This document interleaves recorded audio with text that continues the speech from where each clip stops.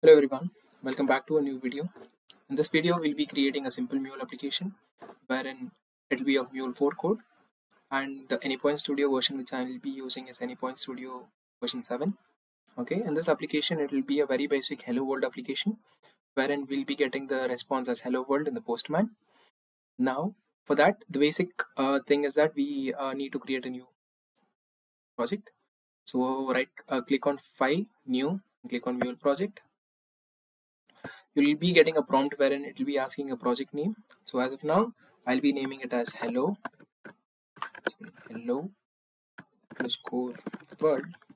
Okay, the runtime version would be selected automatically, and if you have any other mule server running here like the 4.3 version, you can select that based on your preferences. I'll be doing a video on this later on. Since we are not scaffolding any of the raml file from the design center, we'll just click on finish. Okay, and now as we can see that our application has come in the package explorer.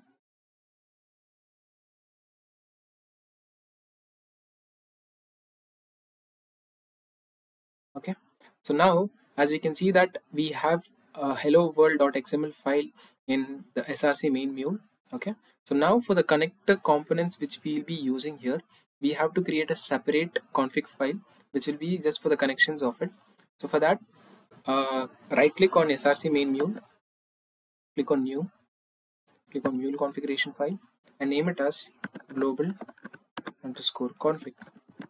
Okay, dot xml. Click on finish. Okay, so now in our hello world application, the first thing which we'll drag and drop is our listener component. Once we add our listener component, the next thing which we'll be adding is our set payload, where we'll just display a message of hello world. Okay, in the listener, there are two issues. Once because we have not configured the connection and the path is not set. So now let's go back to the global config. Now in global config, remember to create your connections in global elements. Now click on create, type http, search for http listener config, select that and click OK, and make a note of the port which you are using. So here we are using 8081. Okay, and just click on OK. Okay, and then go back to your implementation file, and here go back to the listener. As we can see, the connector configuration has automatically taken it as http listener config. Set the path to be as test.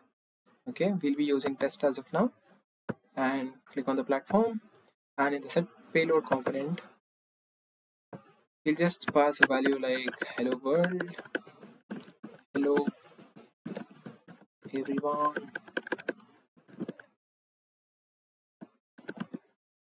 Okay, done. So now to save the entire project, click on Ctrl Shift S. All the files would be saved.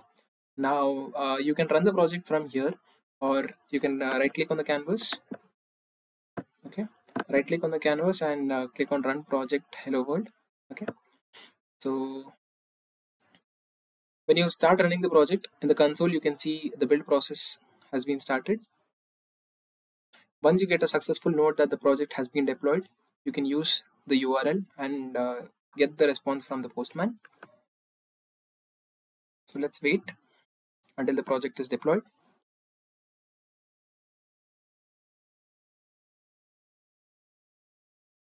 Any logging errors would be shown in the console, but as of now we have not even used a logger, as this is a very basic project. So now we can see that the status is deployed.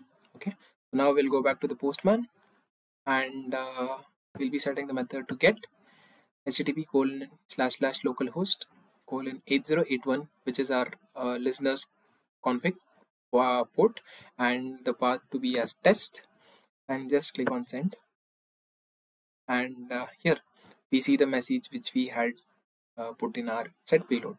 So this is how you create a very first hello world application. So if there are any queries, please let me know in the comment section below. I might try to answer it as soon as possible. Thank you.